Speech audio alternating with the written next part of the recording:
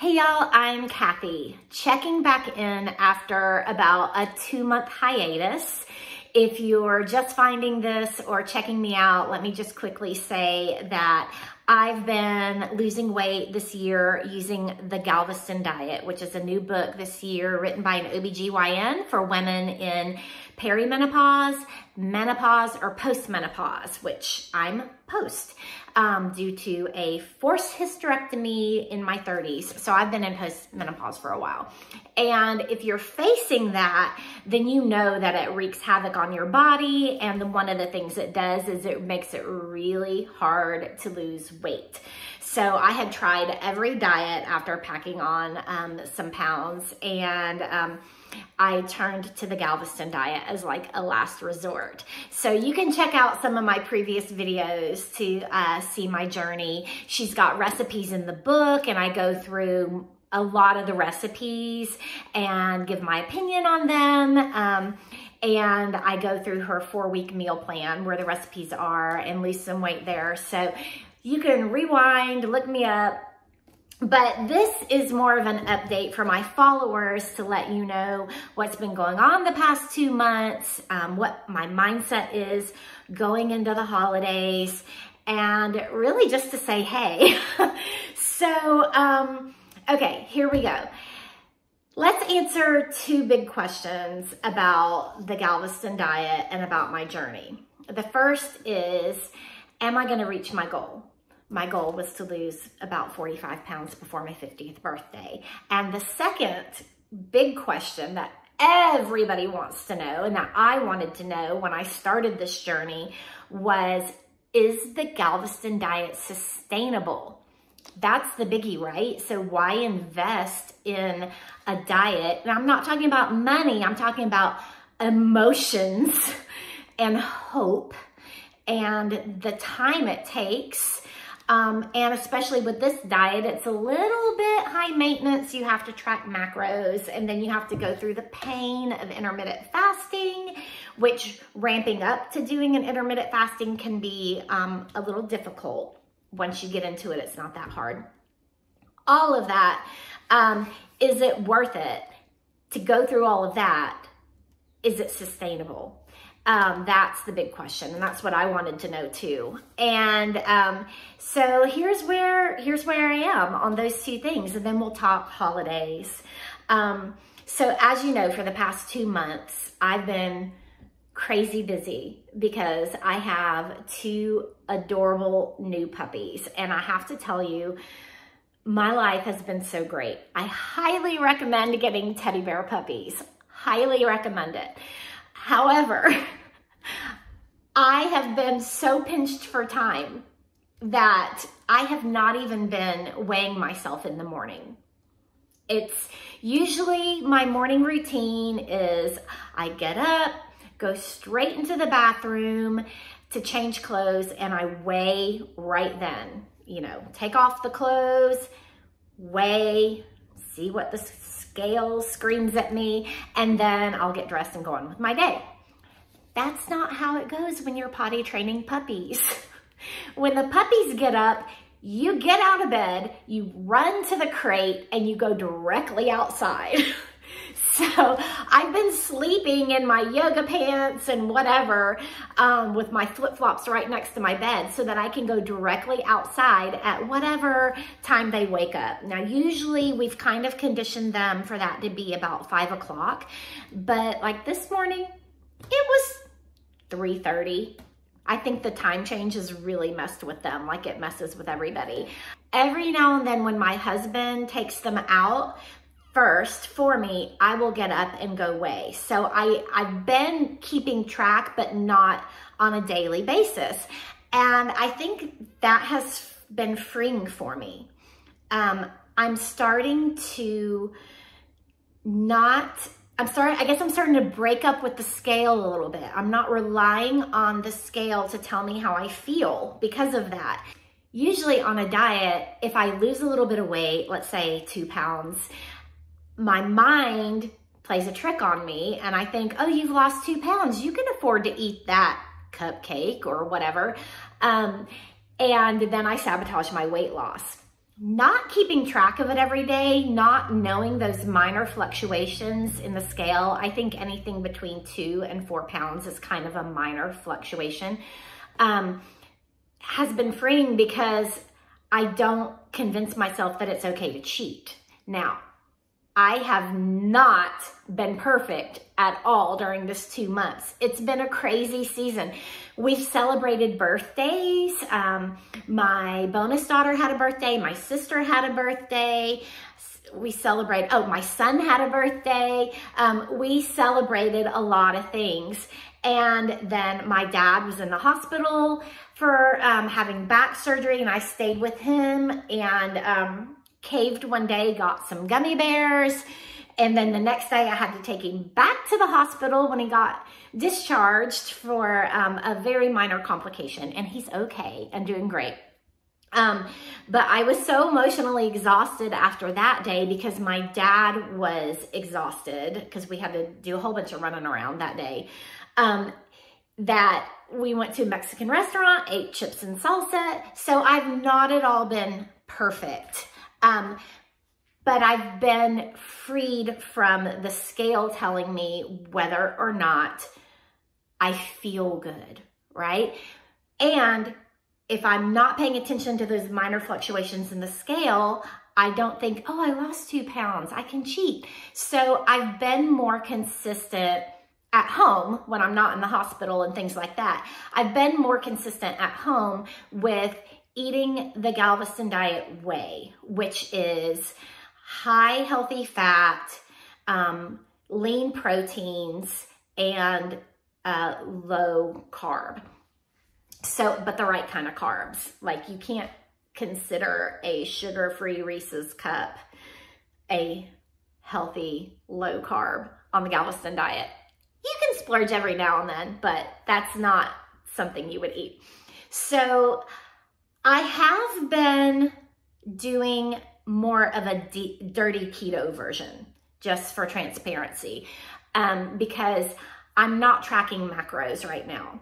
Y'all know that I hate tracking macros, and with the puppies, it's been really hard. I just kind of grab something to eat when I can. Taking them out, I tell you what, I love these little guys so much, but when you have 2 puppies, they're on different pee schedule. Ranger, our sweet little boy, he literally has to pee like 4 times for every 1 time Lady does. And he's really not interested in ringing the potty bell. We trained them to ring a bell. Well, no, we tried to train them. Lady picked it up, and she will ring the bell when she needs to go out. But Ranger is like any other typical bratty little brother and is like, why should I do it if I can get my sister to do it for me? We almost got to put a 3 on our incident board. Is this not the cutest thing? I got it on Amazon. It's like those little accident workplace boards or something. We had a 2 on it yesterday, but I tell you what, that little Ranger, if he goes onto carpet at all, there's something in his brain that triggers him. Oh, let me pop a squat right here and pee. So that happened last night after a full day of no accidents. At the very last 5 minutes, we let him into our bedroom. They like to run around. We call it the no-no room because they're not allowed to go in there because it's the only place in our house they have access to that has carpet. And I always keep the door shut. Let them in at the very last minute, and Ranger peed.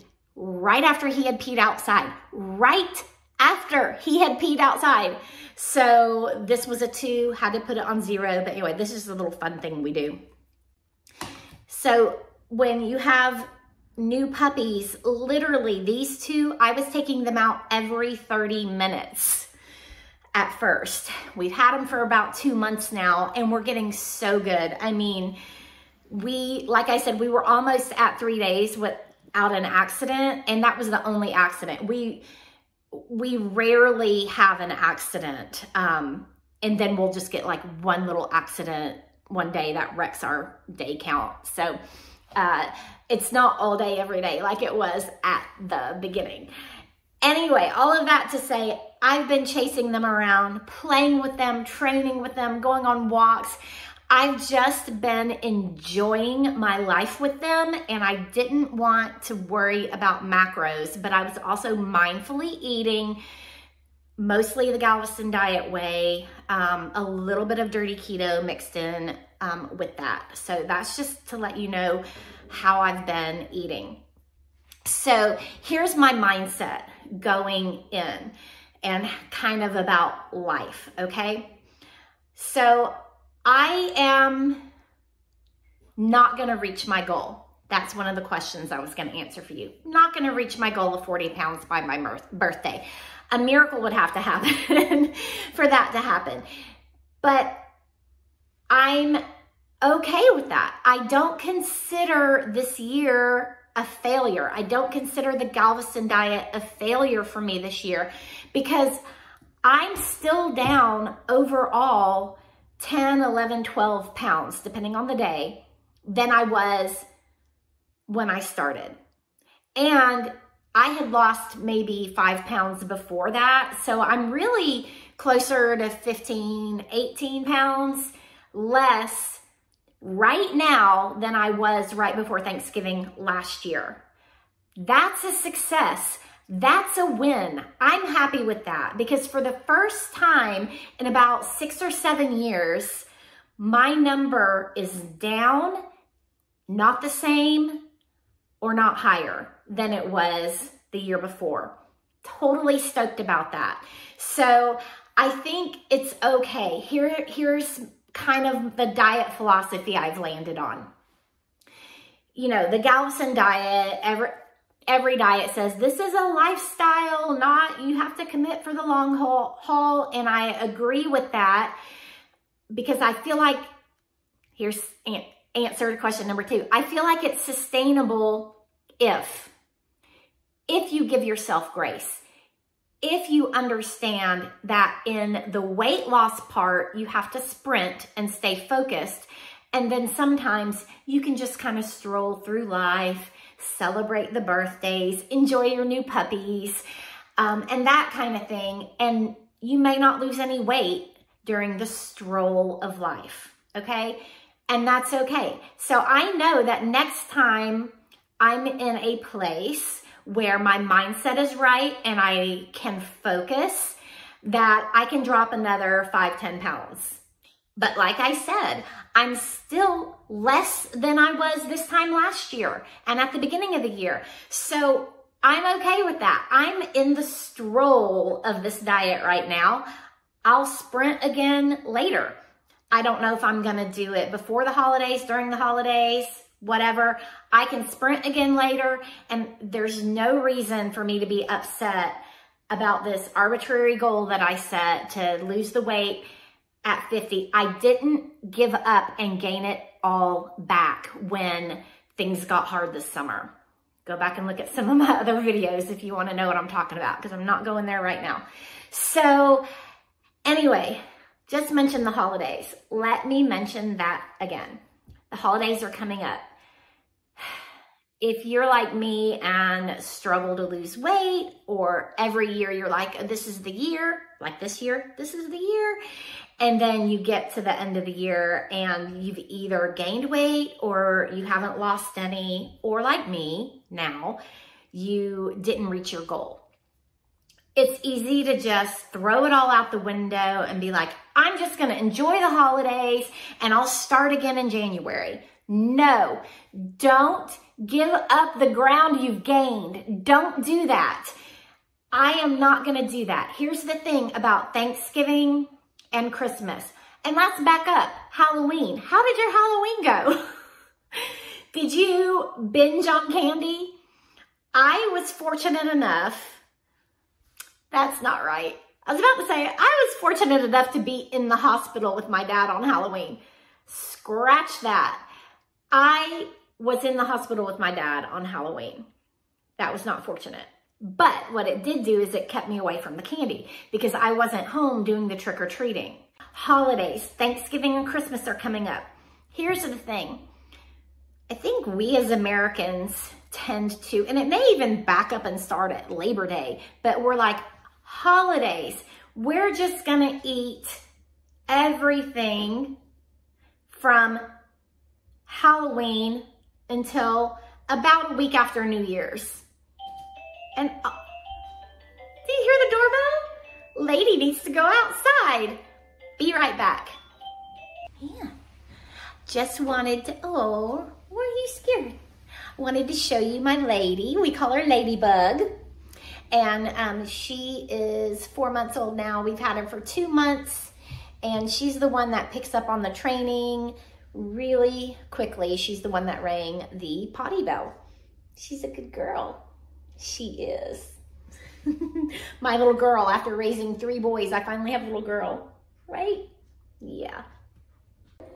And here is my hot mess little puppy Ranger with a leaf in his mouth. He's also 4 months old. They came from the same litter. They're twins.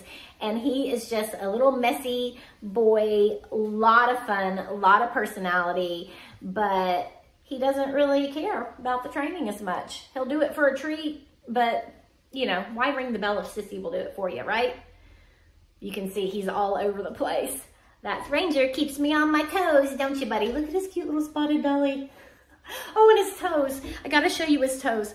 Look, he's got pink and black toes on one foot. It's my favorite. I love it. Anyway, so Thanksgiving and Christmas are one day. Okay, let's do the math. Thanksgiving is one day. Christmas is one day. Thanksgiving and Christmas are 2 days. But so there's no reason to throw your hands up in the air and give up completely for holidays. Don't do that. Do not let your mindset sabotage your diet for the entire 2-month holiday season. 3-month if you count, you know, whatever, Halloween. So the way I'm going into it is I'm treating Thanksgiving as 1 day to splurge and Christmas as 1 day to splurge. 2 days, that's it.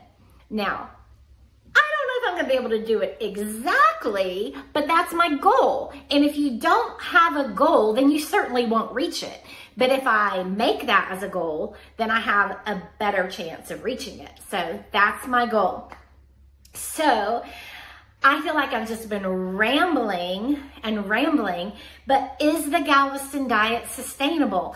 I think it is, because last time I weighed myself, I was still in that 4-pound area that I've been flirting with. I've maintained over the past 2 months, and actually the past week or so, it has been kind of steadily going down. I've been flirting with just 2 pounds instead of 4. So, and that's not me doing it like by the book.